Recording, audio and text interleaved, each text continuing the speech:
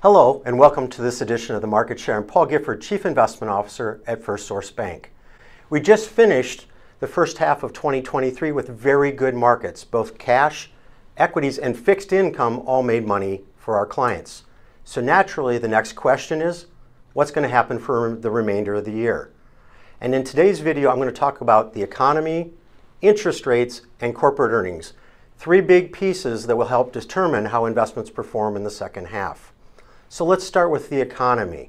The economy has been a pleasant surprise this year, and it's really been driven by employment. So my first graphic today shows the number of jobs that have been created over the last 12 months. And these are monthly numbers, so you can see we've never had lower than 209,000 jobs created in any given month. Typically, for the U.S. economy to continue to grow, you needed between 150 and 175,000 new jobs. So we've been able to exceed that for the last 12 months, and it seems like we should be able to exceed that going forward. Now, obviously, there's a second part of that that has also helped the economy, and that's the consumer. And the consumer has benefited from wage growth. Our next graphic shows that wage growth continues to be over 4%. In fact, the graph we have up shows that 10 years ago, the average wage growth was between 2 and 2.5%. But about the last 14, 15 months, it's averaged 4%.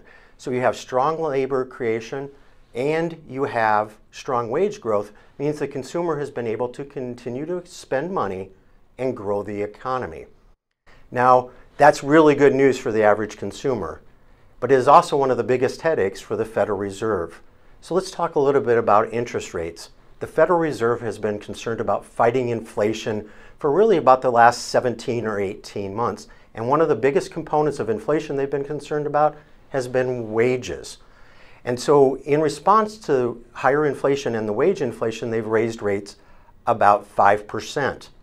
Now on the next graph, you're going to see what's called the dot plot. This is the Federal Reserve's members estimating where they think interest rates will be over the rest of 2023, 2024, and 25 and beyond. And if you look at the graph, you'll see that kind of the max rate they're looking at right now is between 5.5% and 5.75%. So that's likely 2 more quarter-point increases at a minimum is what they're forecasting. Now, just to show you the difficulty in forecasting, if I would have shown you this dot plot a year ago, you would have seen 3 or 3.5% as the max rate. So even the Federal Reserve is really being challenged by these unique economic times. So clearly, if the Federal Reserve keeps raising interest rates, that will likely slow the economy and make it harder for corporations to make money. And that's really the last part that I'd like to go over today. So when we think about corporate earnings, those are what drives stock prices higher.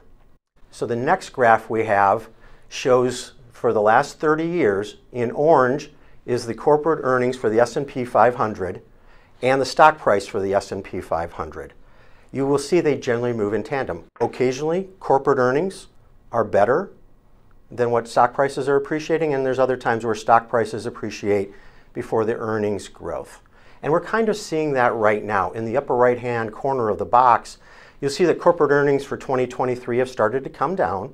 And to be honest, we would expect that for this quarter and probably for the next 2 quarters before an improvement in 2024. What we have seen, though, is stock prices already started to rebound. As we've talked about a lot in these videos, is that the stock market is a forward-looking vehicle. So it's looking out 6 and 9 months from now, and that expectation would that stock prices are going to be higher because earnings are going to be higher. So that's relatively positive, and that's why we had a good first half of 2023. So lastly, if the economy is doing okay, might be slowing, interest rates are near the end of a tightening cycle, and corporate earnings should bottom out in the next couple months, it is likely that we could still end up with a very good year for investors. We know that cash is going to earn between 4.5% and 5% for the year. We know fixed income is also going to earn 4.5% to 5%, and stocks will likely end up with a high single-digit return for the year. So as always, thank you for the opportunity to serve you and your family, and have a great day.